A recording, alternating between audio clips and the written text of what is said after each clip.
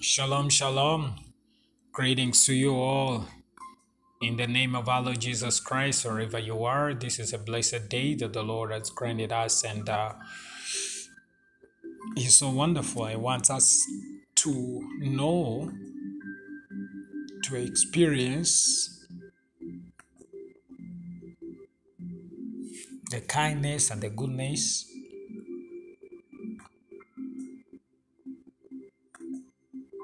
that is found in Him. And I want you to always understand that if you don't begin from love, it will be so hard, so hard for you to, in fact, it will be impossible for you to know God. All right, so the knowledge of truth should be based. You begin with love. That's the key. You begin with love. Whatever that is not begun in love, you'll miss out God. It doesn't matter which kind of power, all right, that you have or you exercise, you will realize that power that does not operate in love is going to be so hard, so complicated, so tiresome. There's nothing like resting and also flow. If love creates rest, love produces power, love is everything. When you don't know God in love, in the lenses of love, then you are not supposed to think that you know God. You should know that you don't know God, and yet you might claim that you know something about Him. Begin with love. That's the key. Begin with love. All right? Begin with love. That's where the success is. That's where the success is. Begin with love. And then all of us are supposed to begin with love. All right? In 1 Peter chapter 2, talking about man, all right? Now Peter reveals us what has happened, what we became, all right?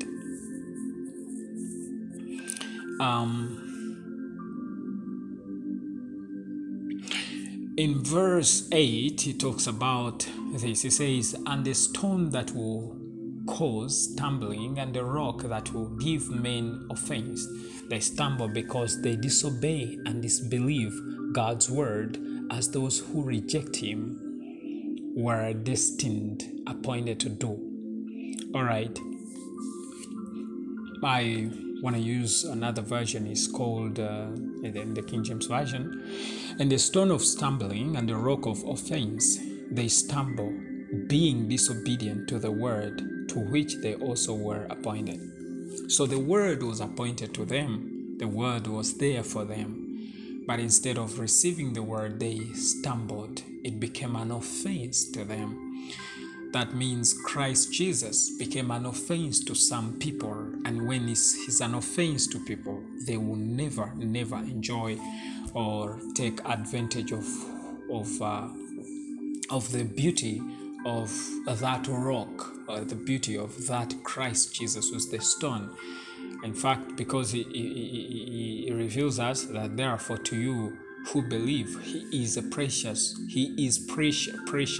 but to those who are disobedient, he is the stone which the builder rejected has become the chief cornerstone. So Christ here revealed as a chief cornerstone, and when people believe in him, he becomes a chief cornerstone to them, because this means that they can build a successful building, a home, a house. Then before that, he had said the stone which the builder rejected. So there's a rejection of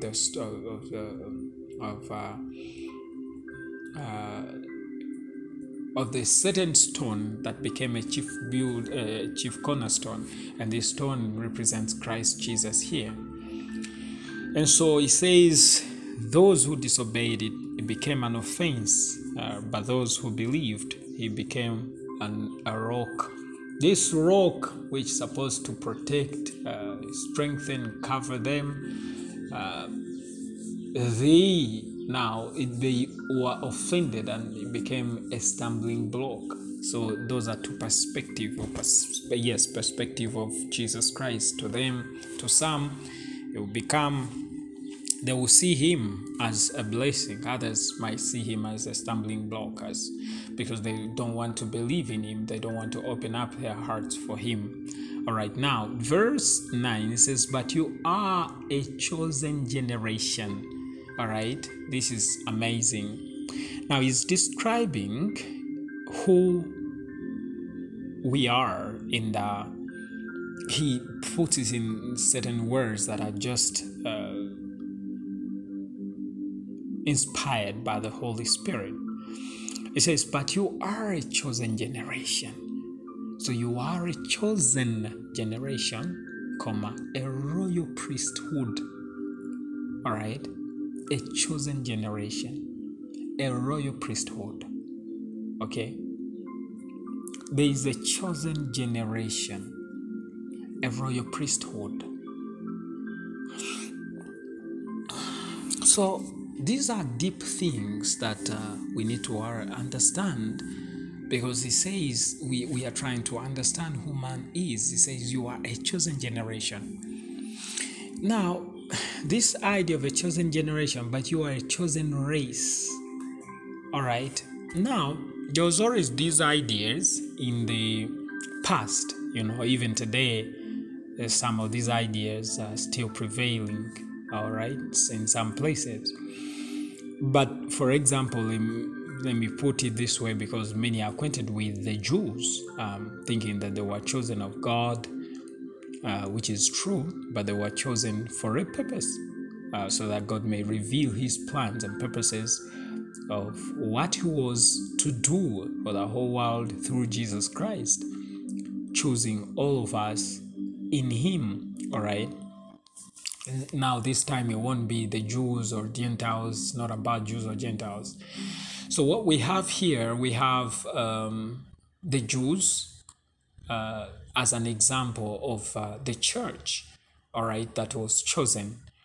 And they seem to have to enjoy the privileges of knowing God and walking with God, and they saw the oracles of God and the presence of God. They had this privilege, right? And during all that time before the arrival of Jesus Christ, you might call them a chosen race. So again, throughout history, there have been, different ideas about races that were superior to others, and this has brought about a lot of chaotic situations and killings.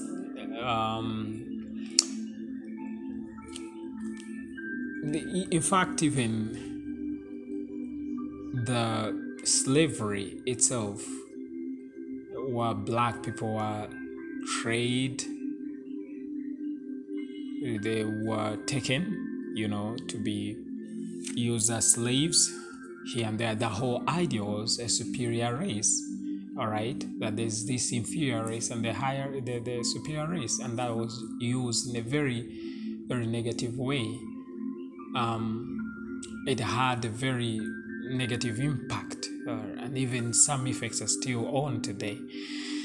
All right, the issue of race, that it's a superior race, always these things, for instance, in the kingdom during the Roman Empire, the Romans thought they were the best, all right, and before them there were the Greeks, the Greek who are actually exercising, they used to keep their bodies in shape because they thought they were the best in the world, and they were supposed to be strong and exemplary to the whole world because it was the best race, all right, the Greeks. This is the tendency, you might think about black, white, or kingdoms, but that is in human nature, on the fallen man, that they always want to be superior, all right, over others. They want to be better than others. But in this verse, Paul now uses this. He says, okay, you people, you are fighting for, the superiority, but there's something that Christ Jesus has done, all right, that when you discover it, you will just be shocked that, okay, you're not supposed to fight for it because here it is. Okay, that's who you are. Amen. It doesn't matter where you come from, or the race, or black, or white, or a Roman, or Greek, or Gentile, or a slave, or master. It doesn't matter where you are now. The moment you discover your true identity, you realize, it says in verse 9, but you are a chosen race. All right, the chosen race, that means you are separated, you are made special. In other words, it says, look at yourself as a special person.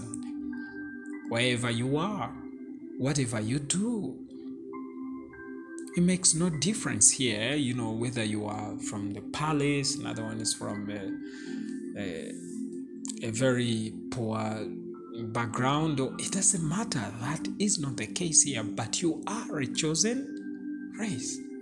Okay, a chosen race. Being a chosen race is something amazing because it reveals us that you have no business with inferiority whatsoever. You are the superior race. Whoever you are, and that race is not, race according to men. There is a version that uses this word, but you are a chosen generation. Look at yourself as a blessed generation, a blessed race, a blessed person, a blessed people. I mean, this is what he wanted you to see. Okay? And this is something that, like I said, in history, people are fighting to be the blessed ones, the happy ones, the best ones, the first, the superior people, nation. I mean, even now, people are still fighting for that. Now, it says don't fight for it because you've got it. Amen? You've got it. You were chosen. You were a chosen generation. You were a superior being. And this chosen generation, a superior being, is superior to all things, to all men in the spirit and in the flesh. You are superior. And you're not even superior compared to some people. No, you don't need to compare yourself. You are just superior. You're just special. You are not special compared to others who are not special. No, you are special. That's all. You are unique. That's all. You are great. That's all. You are blessed. Not comparing to others who are not blessed. That's not your focus. Your focus is that you are blessed. All right? And you don't need to compare yourself to anything or anybody. You are blessed. Just see that you are blessed. So say, but ye are. Can you realize it's not saying pray for it? It's not saying please believe for it. It says you are a chosen generation. Oh, glory to God. A chosen generation. That's who you are. That's what we have become. Glory to God. Shalom, shalom.